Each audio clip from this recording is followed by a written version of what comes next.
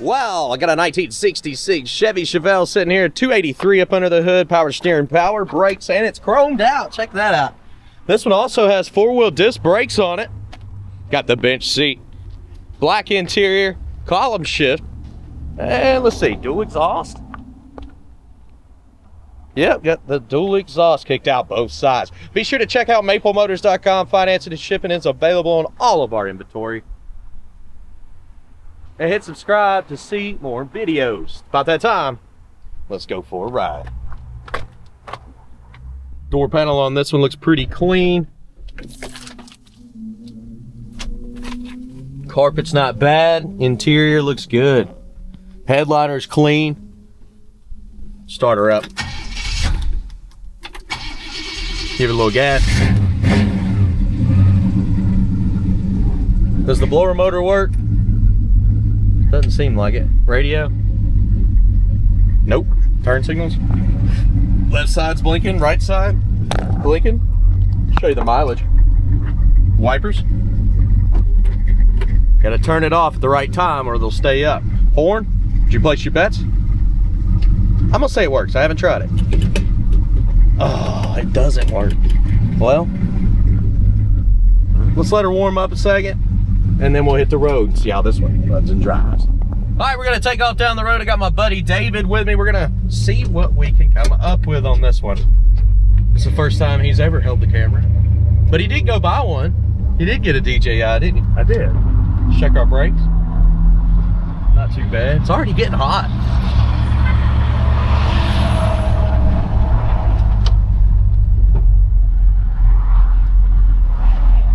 This is the first time that I have driven this Chevelle here.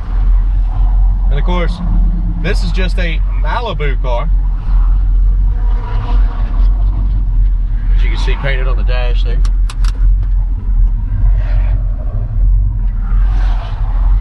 But yeah, a Chevelle is a Chevelle, a Malibu is a trim package, SS performance package. Everybody always gets that confused. They're like, that's a Malibu, not a Chevelle. No, they're all Chevelles. Let's hit the road.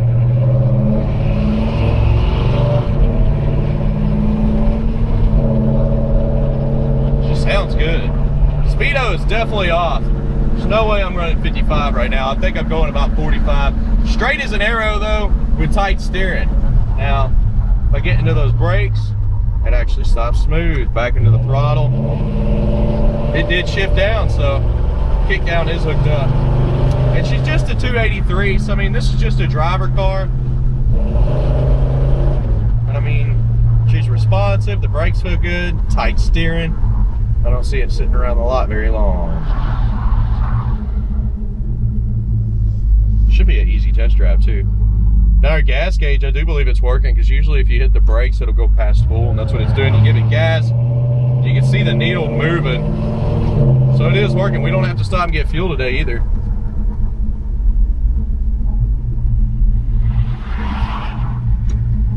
Hey man, my horn's not working, man. We need you to speed up that 4Runner.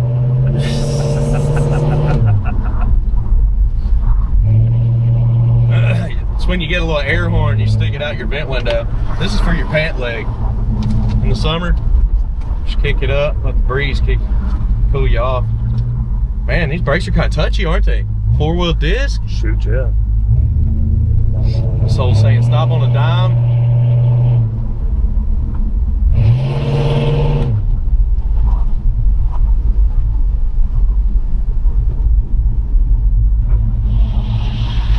Turn signal's nice and bright on the dash there. Our clock's not working though. They got cell phones and watches for that.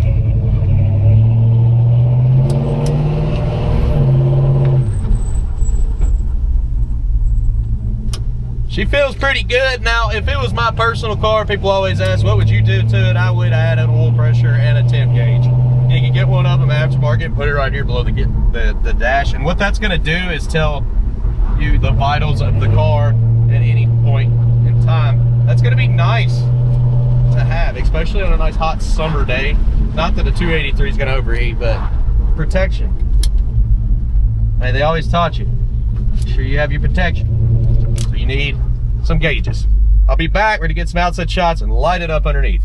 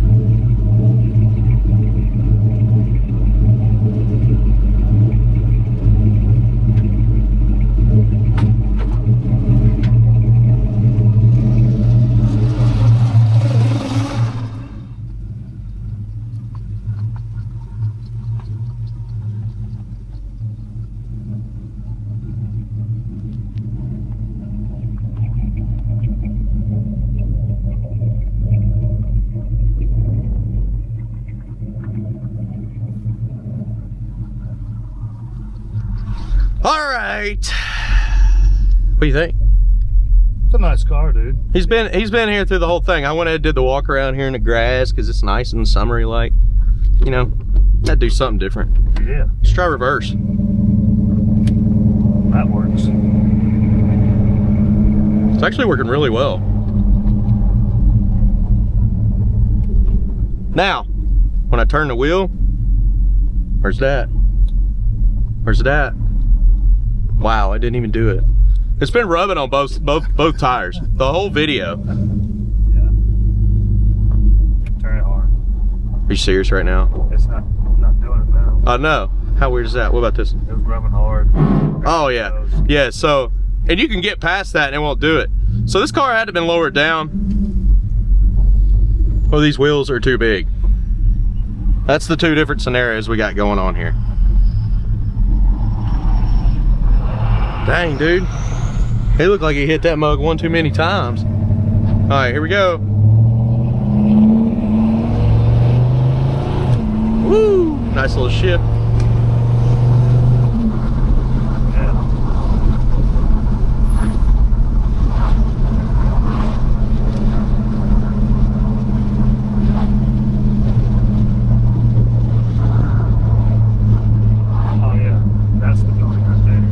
Okay. that we were trying to get into.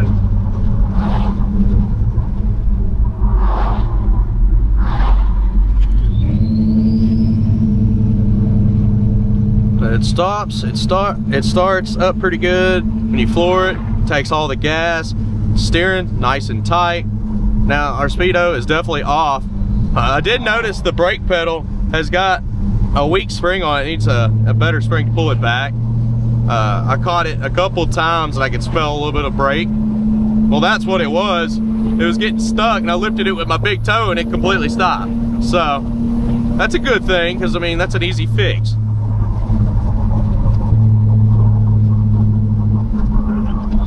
Turbo diesel up there strong, ain't it?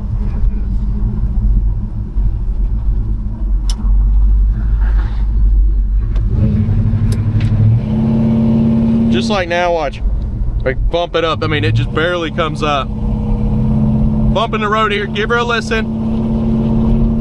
That was actually really smooth, so it's got decent suspension on it. Sometimes, David, I'll hit it and the ones that are lower hit my head almost like the thing. And that bump doesn't seem like much, does it? No. But it is to some cars.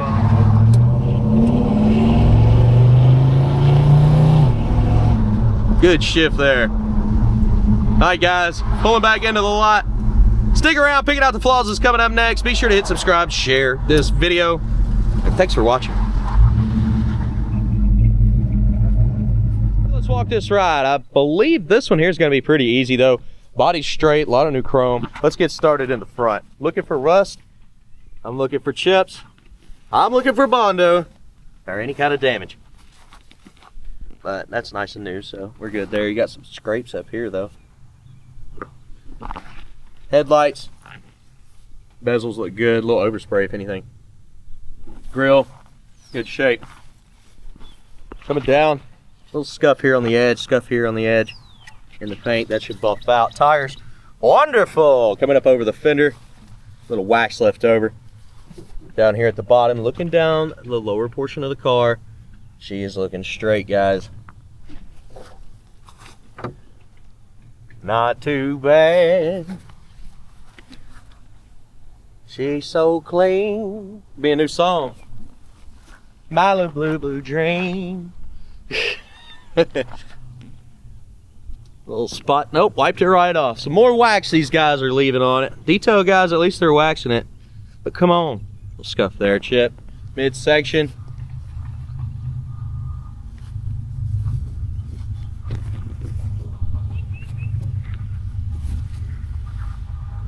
Telling you, easy one. Little spot on top that should come out as well.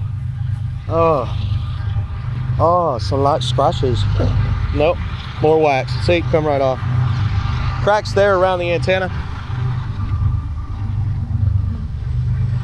Front windshield looks good. Trim's nice and clean. Seal around your vent window also good. Most of the time these are all cracked up. Little crack there. Mirrors been replaced. Tops of the door handles. Just wax, that's all. Where's Mr. Miyagi when you need him? He'll come wax it off. Looking at the back window. Trim looks good. I don't know what that is. Just flick it off. Up over the roof. Good. Trunk. Oh, it's wet. It got wet. Smells like new spatter paint too, so somebody spatter painted this trunk, and of course the water got in it, so now it's mixed with water. But I'm gonna say it's probably coming from this gap right here that's missing the weather stripping. At least bring that around and put it right here, because the water's gonna get in every time coming down off that package tray right into the rail here. Looking up in our package tray, it's actually really clean.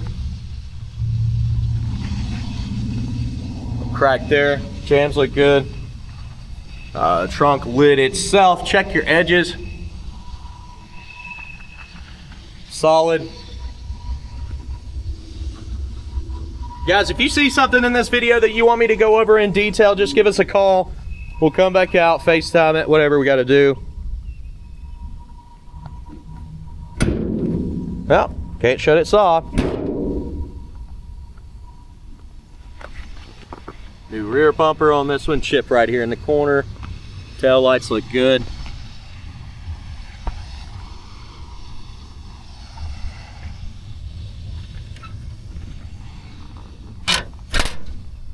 Coming down this side.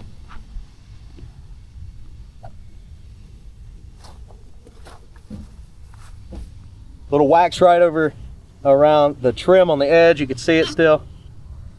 Come on. With the wax, guys, you know what I'm thinking about. Little scuff there. Crack in the paint here.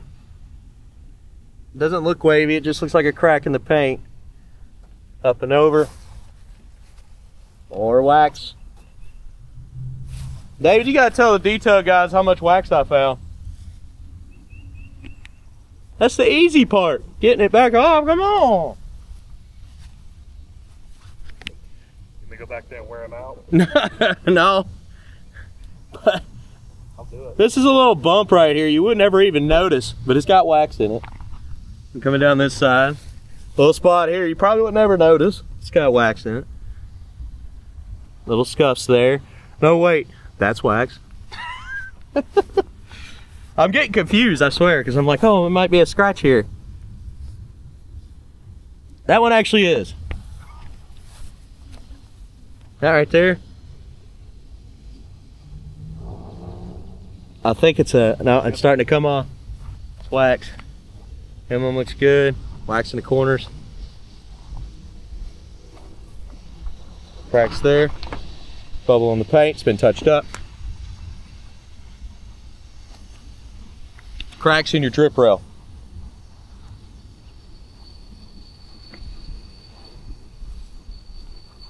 Up top, down your pillar. Bubbles up here in front of your front window. There's some rust right there.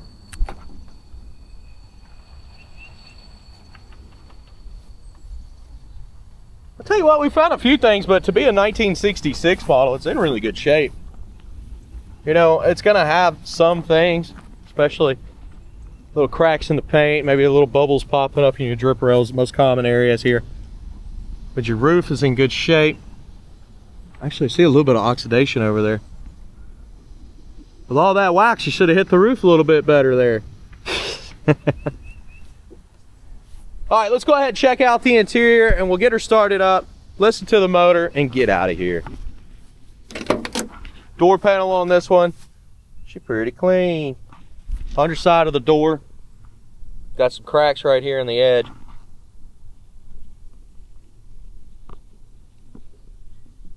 The underside of the door looks good and your jambs look good. Replaced out some of the trim. Carpet looks nice. It's in good shape.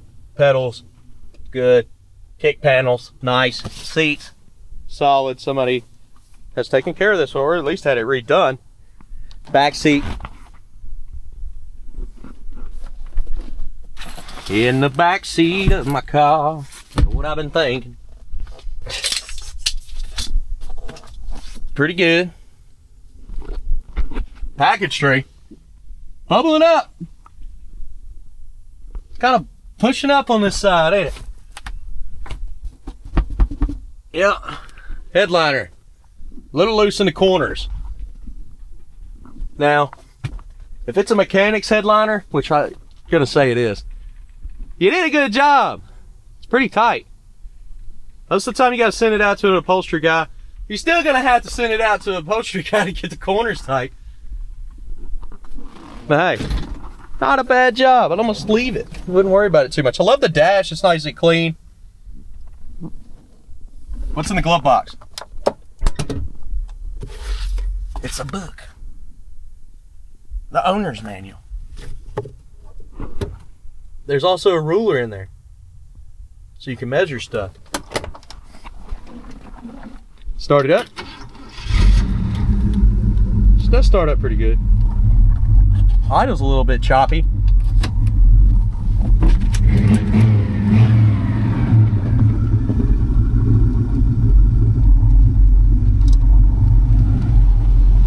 motor. That's what that is. It cuts on the blower motor. Remember at the beginning I said the blower motor was out? No, it's right there. I've never seen it on a switch like that. Okay. And it's hot, so I turned it back off.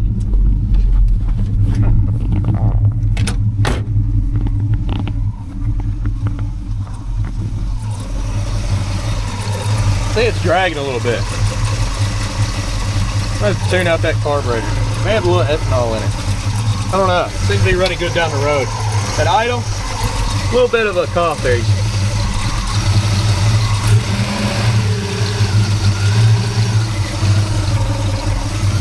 Pretty simple under the hood here.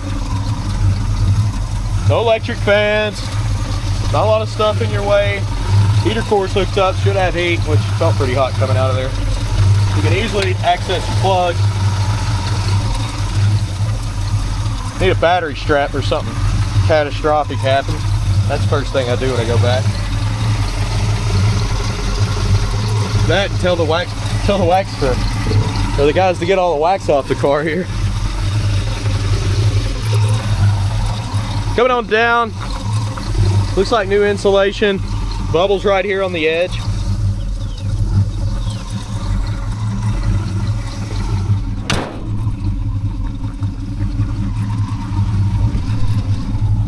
Lines up well, bubble here.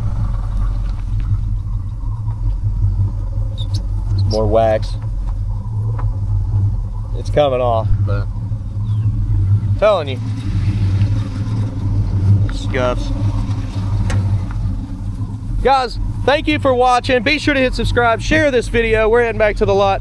It's time to go home. Check out maplemotors.com. Financing and shipping is available on all of our cars and update every single Monday with new inventory. All right.